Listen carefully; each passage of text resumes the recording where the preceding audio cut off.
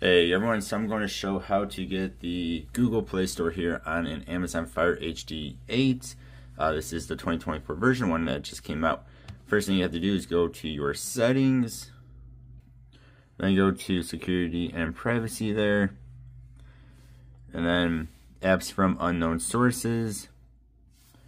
Click into that, hit the Silk browser, allow from the source.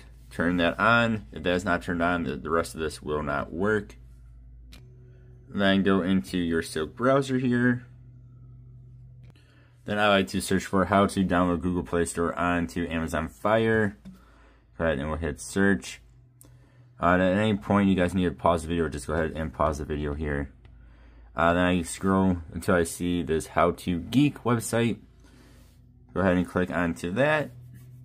And then of course, you can follow the rest of this video, or you can just use this as well. This tells you how to do everything I'm going to say here. Keep on scrolling down here. Keep scrolling until we find these here. So the first one is going to be Google Account Manager. And then, depending on which device you have, you might need to click on a different link. We are going to click on this top one here for the 2024 version of the HD8. Scroll on down till you see the download APK. Hit that.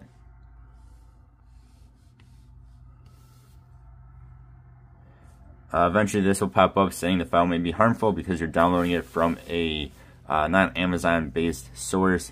We'll go ahead and hit download anyway. It will go ahead and it will download. You can swipe down, you can see it has downloaded there. Go ahead and we'll hit back.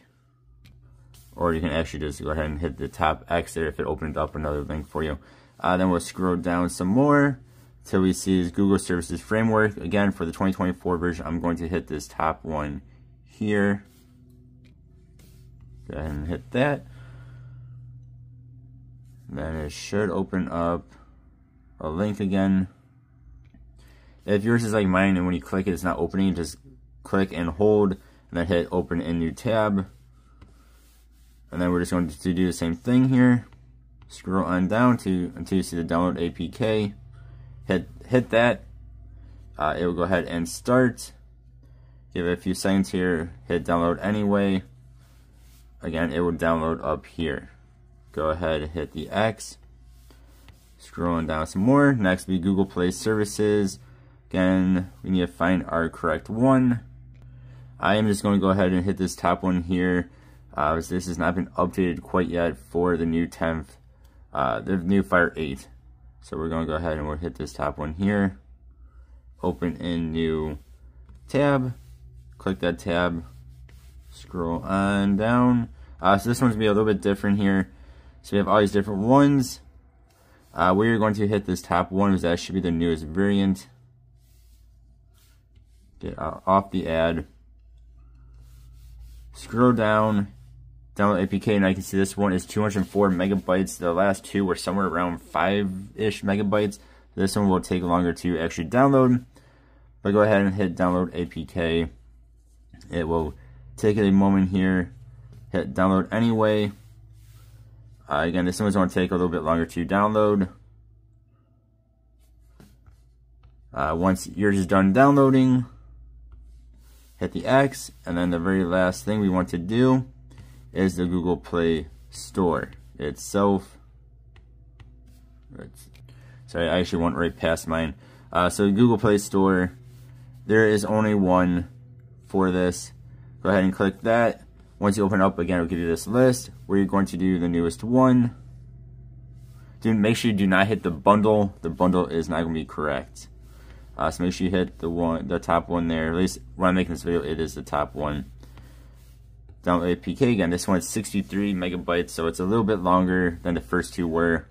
Not as long as the last one was. Hit download anyway. It'll go ahead and it'll download all that good stuff. Next, we are going to get out of Silk. Then we'll go find your files.